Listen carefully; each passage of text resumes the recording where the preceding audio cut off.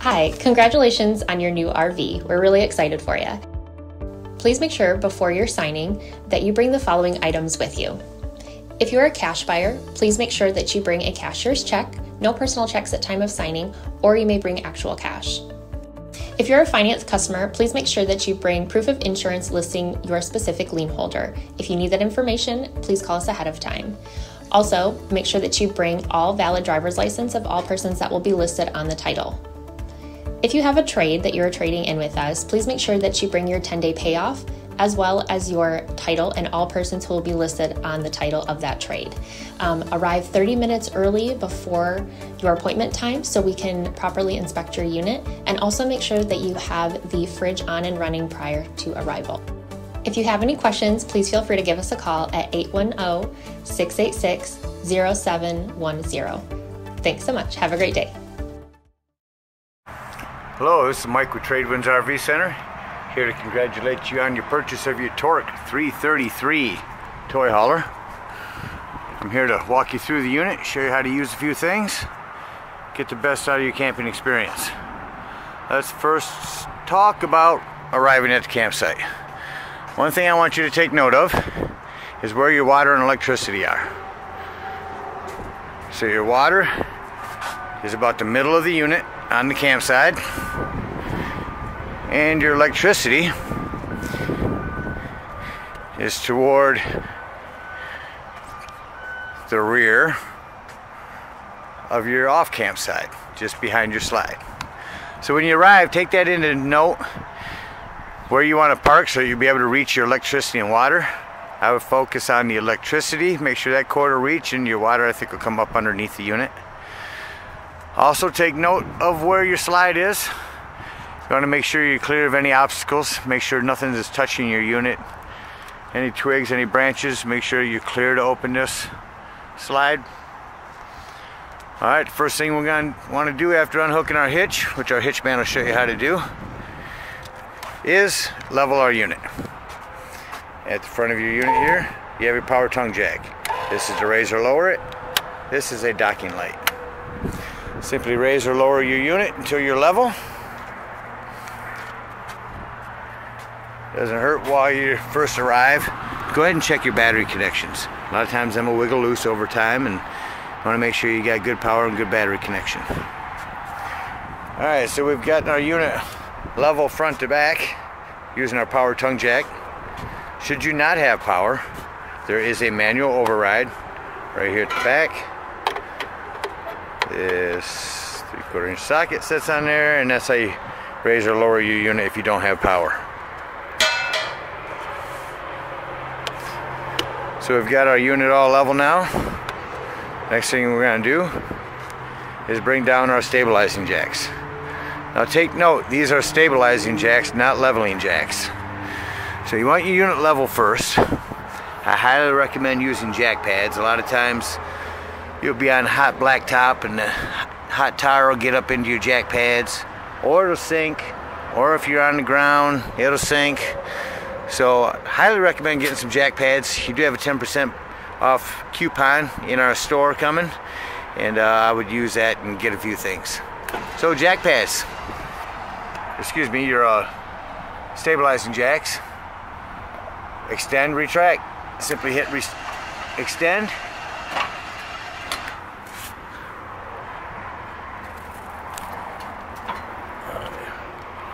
Retract that. Need to make sure that this leg is down below there. Now you can extend them.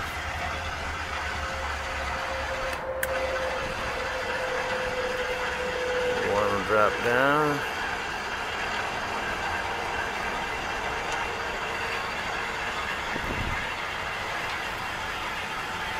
And the other will come down behind it. Again, only bring these down until you're level. Straighten that out a little bit. Not level. Bring it to onto your jack pads just until you're taut. You don't want to lift it. Bam! As soon as you feel it's starting to lift the unit, you want to stop. So after you set down your front ones, Return to your rear. You also have power stabilizing jacks here at the rear. Do the same thing back here. Make sure everything's pushed out, able to come down, and bring down your rear stabilizing jacks. Now we've got our unit stable. We've got our unit level. Now we're going to hook up our water and electricity. Coming around to the off-camp side.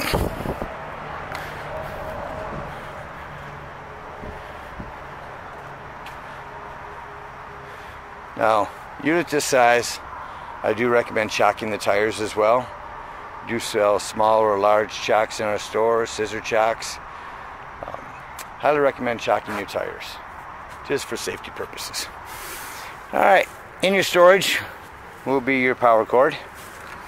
This is a twist and lock. So if you line that silver side up, press it in, turn it, and it's locked. Turn the top there, you're locked in. Now you do have 50 amp. So what you're going to need is this dog bone to reduce it from 50 down to 30. Now should you want to plug it in at home, in your convenience pack is a 110 amperage reducer. Take your 30, reduce it down to 110. Just remember, you won't be able to run AC on the 110. We've got our power hooked up. We're going to go back here to the water heater. In your slide is your hot water heater. In your hot water heater, you do have a drain plug. Make sure that is plugged. Twist that in there, plug your drain.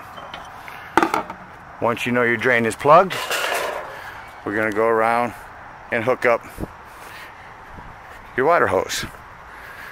Back around to the campsite. Just to the left of your door is your city water connect. Now the first thing you want to do is hook up your water pressure regulator. This water pressure regulator reduces it to 40 to 50 psi. You don't know what the camp is set at, so it's pretty important that you use this every single time, anytime you're putting water in your unit. You don't want to blow your lines out. Your hot water heater plug is closed. Hook up this water pressure regulator. Turn on your water. Once your water's on,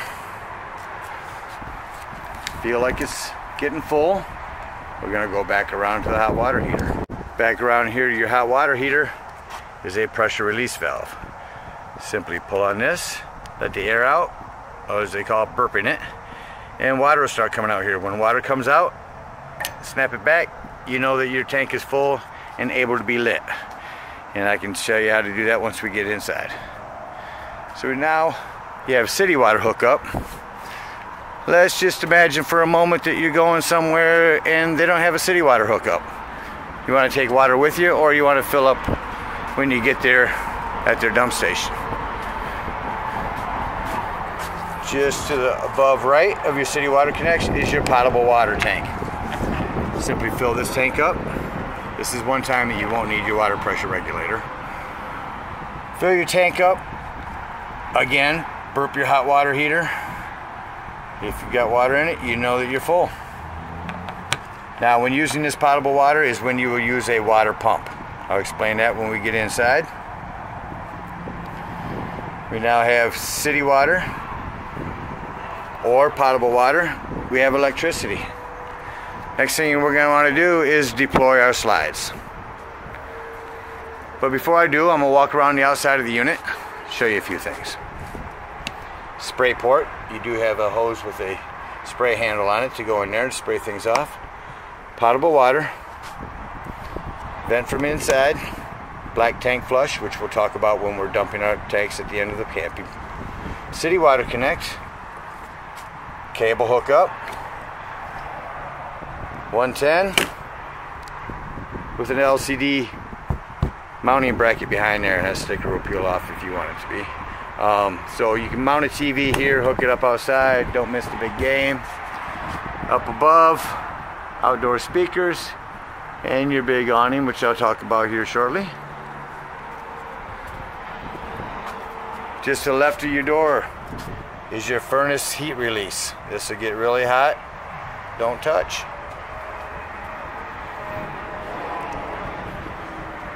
Your pass-through storage. In here I'd like to talk about your battery disconnect. Let's turn on the light. So your battery disconnect. Your battery's on. Your battery's off. This is really important when you're leaving the camp for the day. You don't want to run your battery down, especially with your carbon monoxide detector, which I'll discuss. Turn your battery back on. At the front, your power tongue jack and your battery box. Let's talk about your propane tanks. Of course, lefty-loosey to open, righty-tighty to close.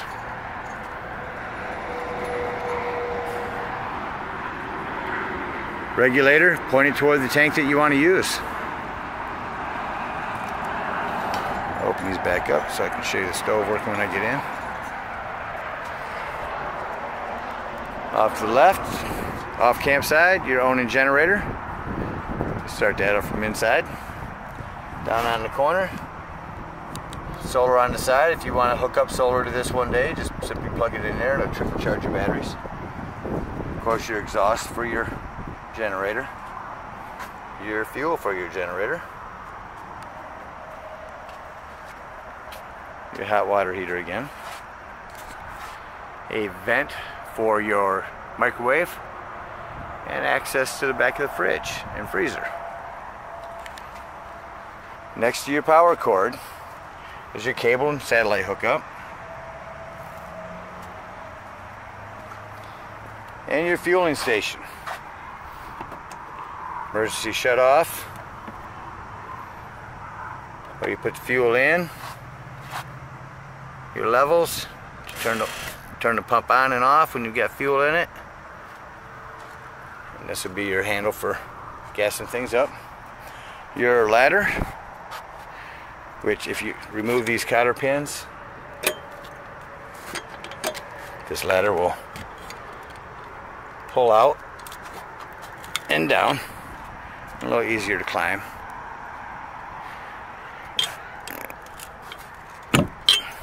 £250 capacity on that. Don't have more than one person on that ladder at a time.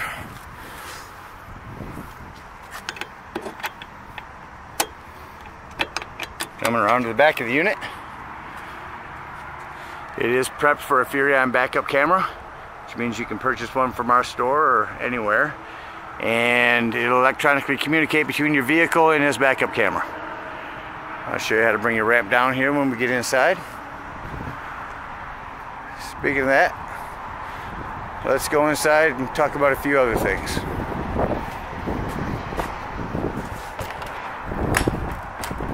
Just as you step in the unit, to your left is your fire extinguisher. And to your right is your control panel. Let's start by turning on some lights in here. Lights, lights, lights, lights. Cap lights. Alright, so let's start with the control panel. I'm going to turn these off so you can see a little better. So we do have your tank checks. There's your brand new battery. All of your tanks are empty. These are your slide control and your awning control. So simply press out. Now I do want you to look around the slide. Make sure nothing can be caught. This one looks like it's pretty clear. It doesn't have any obstructions. So simply hit out. This is going to run your slide out.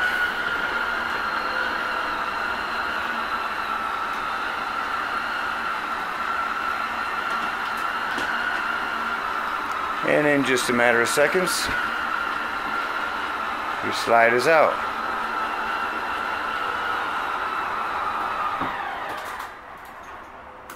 Just that simple. So let's talk about a few other things in here. Heat underneath your seat. Underneath your TV, you have your thermostat, which will run your fans, your cool, and your heat. Set at the desired temperature.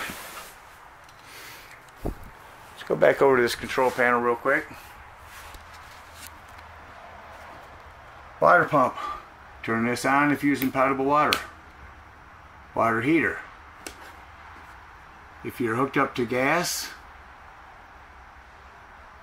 or electric, it looks like on this one, turn that on. Here's your cabin lights, cap light, which is a docking light, porch light, auxiliary lights, all kinds of lights on here. Above that, your Furrion AM, FM, Bluetooth, USB, headphone compatible, dual zone 1 and 2, which means you can play music indoors or out. Sound system.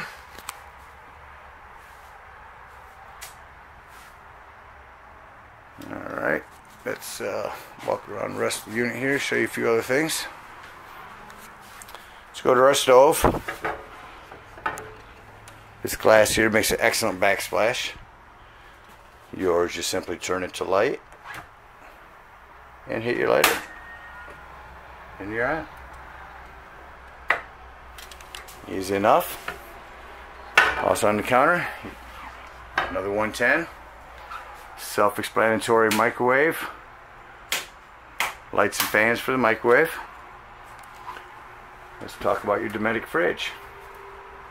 So inside your freezer, at the top, is your controls. Turn it on. Right now you're on an auto. Auto means if you're plugged in, it's running off electricity. As soon as you unplug, it becomes running off gas. Release that. Now you're running strictly off gas. Push it back in and you're back to auto.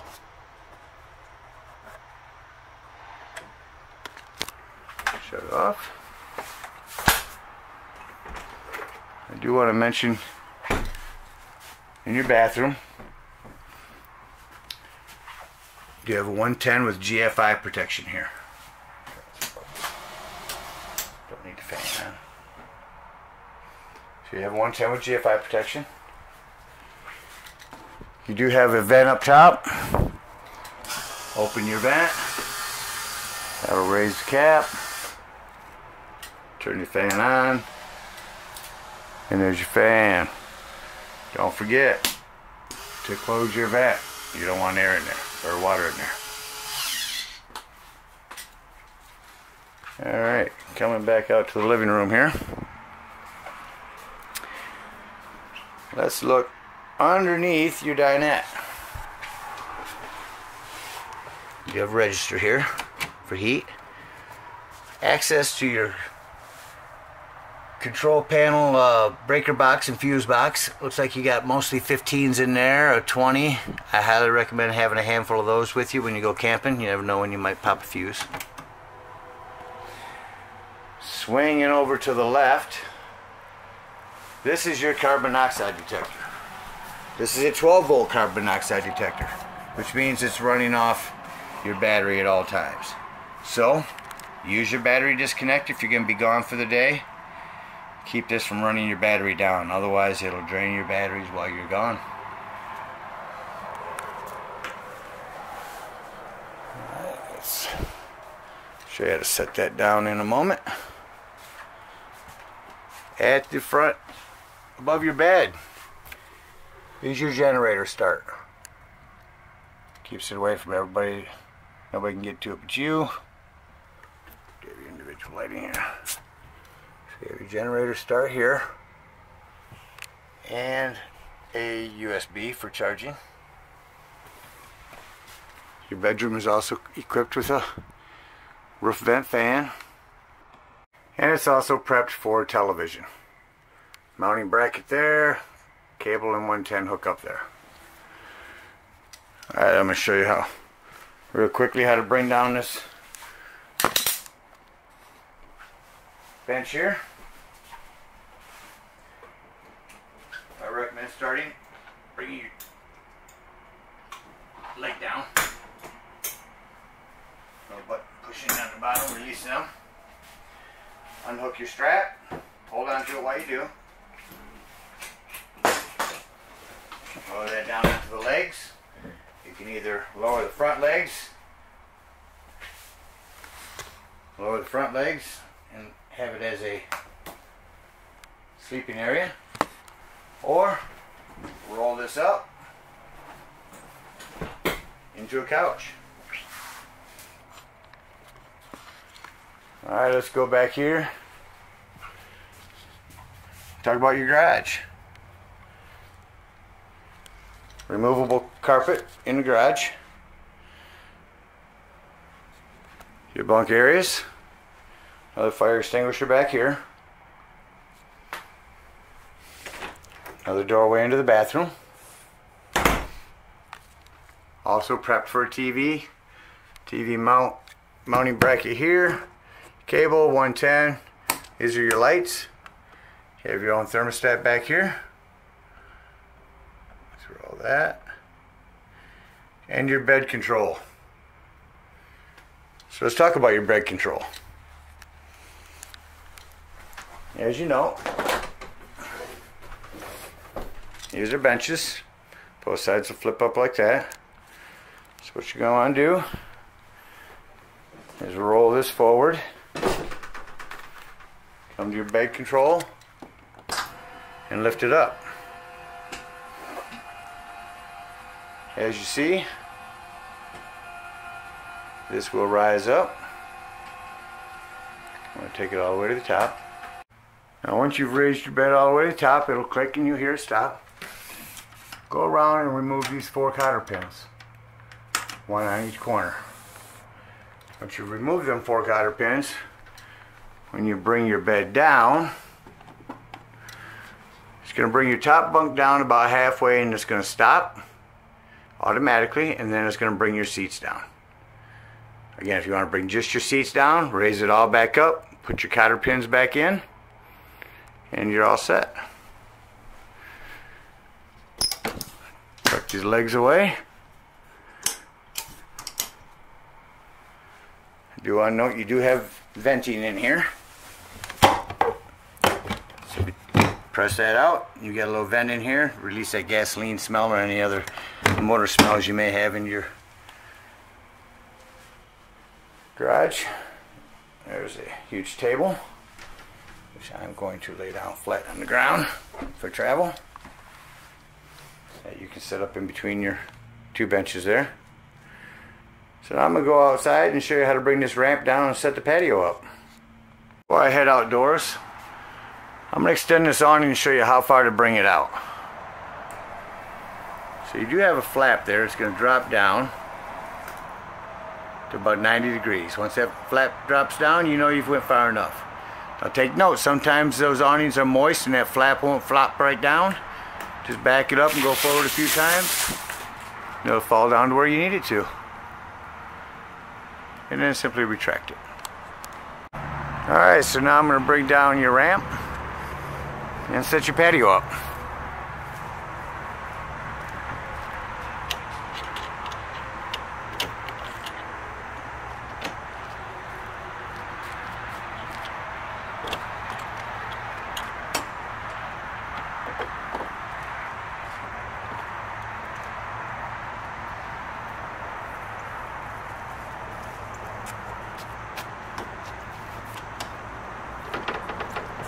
Now if you want to use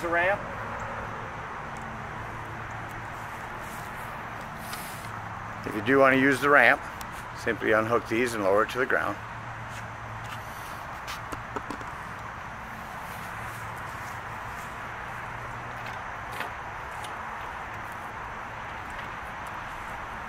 Remove a few cotter pins. Get your wobble there.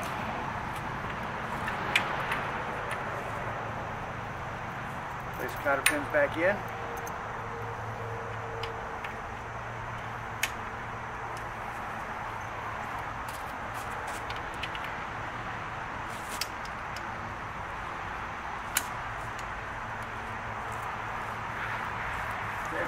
side.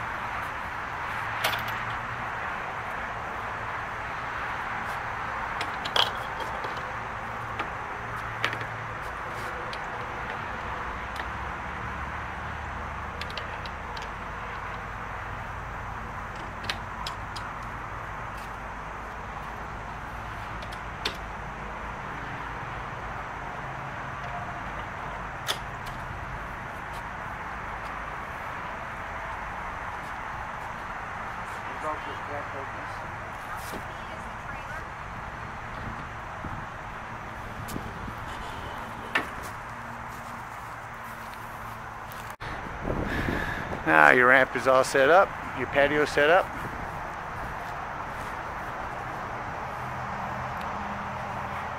Up above there you do have a zippered screen for the area. It's not a screen, it's actually a flap. But you can drop that down and seal this whole area off. Reverse the process to put it away. Now let's talk about leaving the campsite. We brought up our auto leveling jacks. We brought in our slide. I know your unit has slide cover toppers on it. That's great. It's going to help protect the top of that. A little less maintenance for you.